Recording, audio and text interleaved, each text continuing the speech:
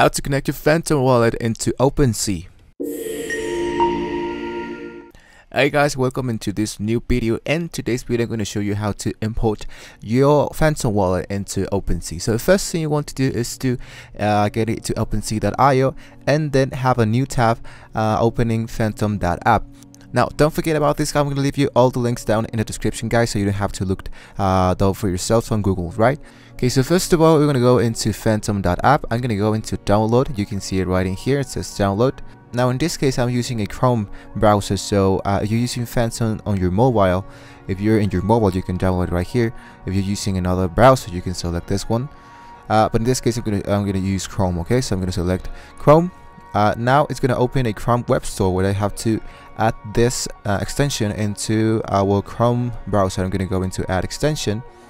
And now as you can see my extension is downloaded already. So what we want to do now is to import our wallet. In this case I'm going to go into I already have a wallet. If you don't have a wallet you have to go into create a new wallet, but in this case I'm going to go into I already have a wallet. Right now I'm going to go into secret recovery phrase. It's just going to take a second. Now after I import this I'm going to have to choose a new password, so the next time we enter we are using our password. Okay, so now what we want to do is to pin our Phantom wallet, so you can see it right in here.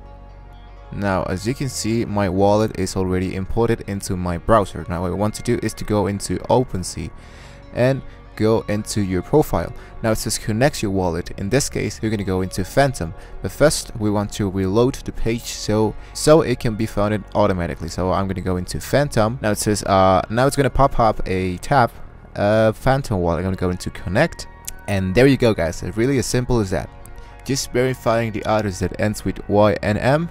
I'm gonna go into my Phantom wallet that says YNM. So there you go, guys, real quick. Hopefully this was a very useful tutorial for you guys. Don't forget to like this video and subscribe to this channel if you want to see more kind of these videos. Remember, I'm gonna give you all the links down below in the description, guys, and I'll be seeing you guys on the next one.